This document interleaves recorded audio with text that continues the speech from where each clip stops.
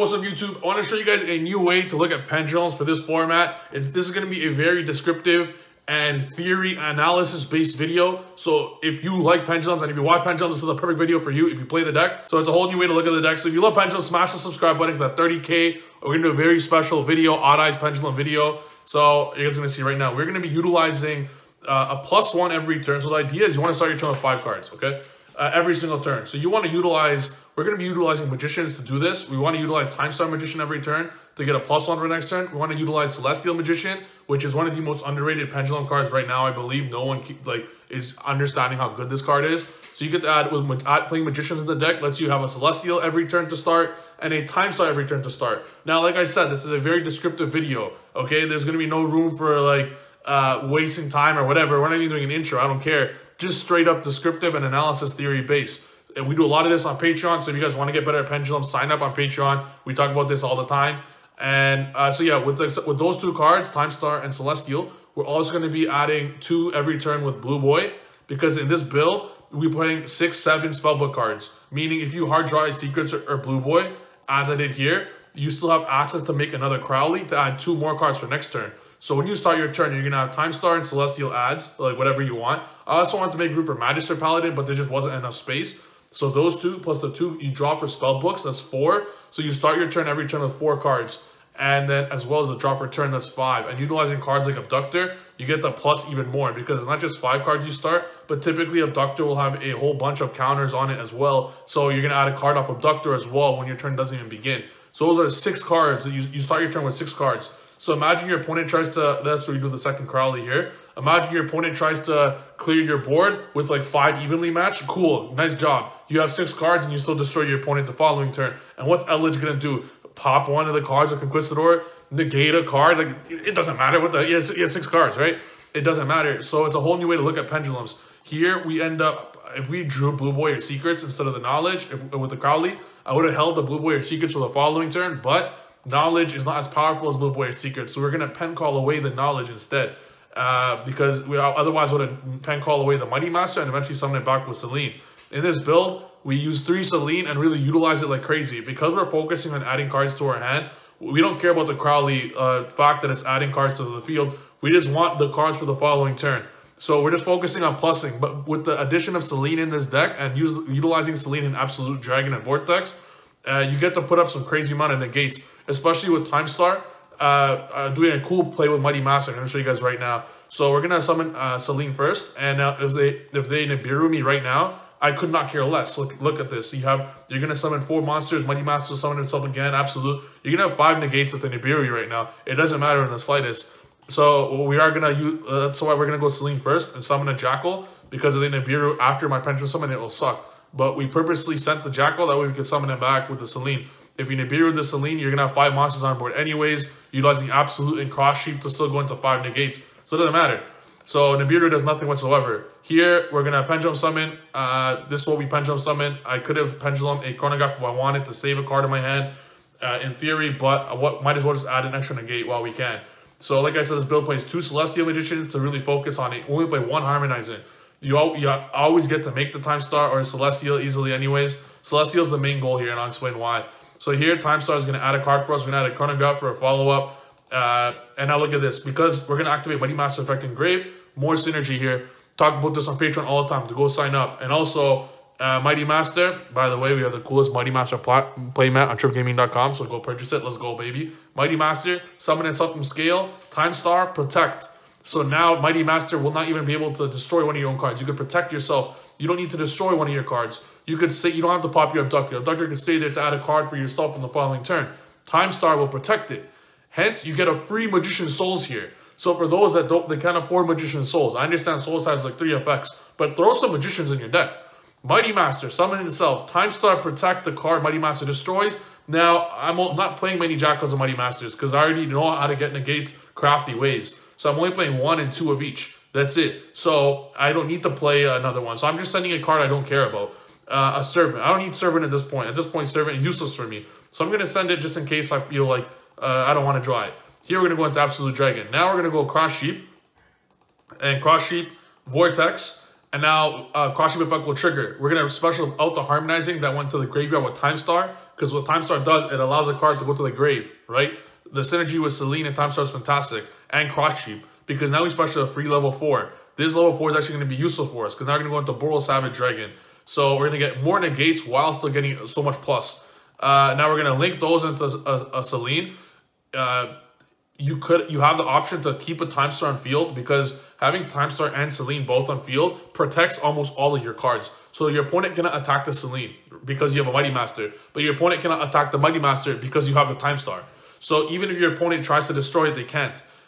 So especially if they enter battle phase, just try to attack the defense position Selene monster like Jackal, they can't. Time Star protects it all, and Time Star will add a card for you next turn. Unfortunately, we had a bunch of negates on board anyway, so we have to get rid of that. We're going to activate Selene Effect, which has 11 counters or something like that. Summon Mighty Master. Now, the end phase is going to come. We're going to add a Garuda. We don't play Cerberus, because if you Ash Cerberus, your turn pass, like, it sucks with Magicians. You don't want to, and everyone's playing Ash Blossom right now. So what we opted instead was to add 1 Garuda and 1 Jackal. Jackal to stop the Nibiru in situations like this, which is searchable by a lot of the cards, and a Garuda. Because you're playing Celestial Magician, a combo of Celestial and Garuda is fantastic. They work hand in hand together.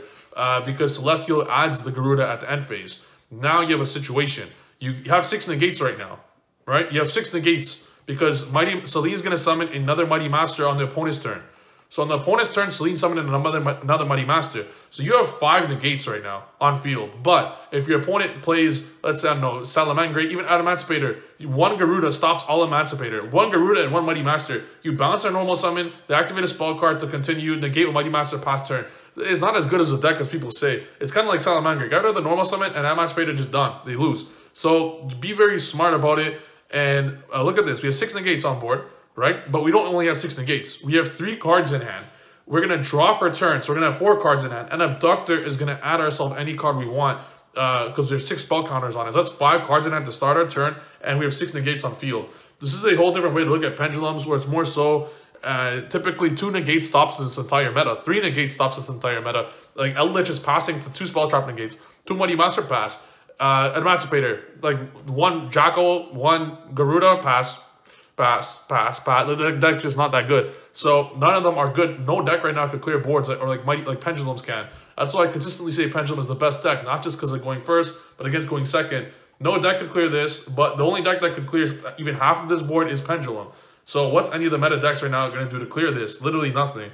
And another cool thing is if I don't want to summon the Mighty Master with Selene, let's say they have a lot of cards that destroy cards, you can use the Selene to special the Time Star, and the Time Star will actually protect it. And this is the deck profile. So Servant, Triple Abductor. Abductor is the most important card in this deck because you don't only add on your turn, you add on the following turn as well. As you see here, we're playing 22 spell cards. 2 Blue Boy Counts as a spell is 24 with 2 Magician Souls. In this build, we don't play Real Magic Library because we're focusing on the spellbook engine for this build because you want to add on your turn and you want Crowley to add a second draw 2 for your following turn. Because you're playing Pendulum Call and Magician Souls and Time Start to search on Magician Souls and Mighty Master to pop the fusion, that's like you have 10 ways to destroy the Metal Force fusion even if you don't draw it in Magician builds and with Souls and Magician. If you play Magician Souls in your deck, if you play Pendulum Call in your deck, you must play Foolish Burial Goods and Metal Force Fusion. I can't stress that enough. It's an amazing, amazing tech to play if you play Pendulum Call and Souls. Because if you hard draw the fusion, now you get rid of it. You can even Mighty Master pop it. There's so many ways to get rid of it. So, Triple Chronograph, it's still so important. You guys must play Chronograph. I can't stress this enough. The Abductor Chronograph synergy is really, really powerful. And the fact that Chronograph, this Time Star is like a FTK versus Eldritch. If you activate Chronograph and then summon a Time Gazer, your scales are protected forever. And, bro, they have 2 pops. They're not going to do anything against you. And then because you clear their board easily, and yes, they have some shitty follow-up, right? Like what? Their follow-up is like add 2 every turn or something. Bro, you're adding 5 every turn with your deck. So this deck is just infinitely better in terms of follow-up and power and just infinitely better than Eldritch. I can't describe this enough. Better than every deck. 1 janky because you want 1 low scale and a level 7 to summon out Mighty Master. Purple Poison is not that good this format, so you don't need to play it. Like, what's it going to do against this format? Literally nothing. So that's the build. You don't want too many Magicians because they good brick. The whole reason you're playing Magicians is because of Celestial and the synergy that Pen Call has with the deck, as well as Crowley add 1 of these cards and then Pen Call away the extra card. That's why having a lot of Spellbook Engine is good for this. Having Knowledge is also good for this build because you can normal summon Abduct if you hard draw Knowledge and don't have a way to another Spellbook card. you normal the Abductor, or you special the Souls, so you still have a way to get rid of it. Triple Allure, the Triple Desire is just too good not to play. 4 Pen Call is good, and 3 the Goods package. I'm telling you, the Goods package of Fusion is so good in this deck with Magician Souls and with Pendulum Call. I can't stress this enough. I talk about it a lot on Patreon. So don't forget, guys, for the 10th time, sign up on Patreon to learn the ways of the Pen God. Triple Dark Ruler, triple Sphere mode, draw 1 and you auto win versus Emancipator. Emancipator is just a worse Pendulum. I can't stress that enough. If you don't feel that's enough, you can put in a Dino Wrestler. And yeah, just it's not even, bro, you have 25 draw cards. Just play Dark Ruler, Sphere mode, draw 1, you win. Draw 2, discard a Pen Call. Souls, discard an extra Dark Ruler. If you draw multiple, it doesn't matter. You can just get rid of it. So yeah, the cards you take out a big part of the Spellbook engine after side decking.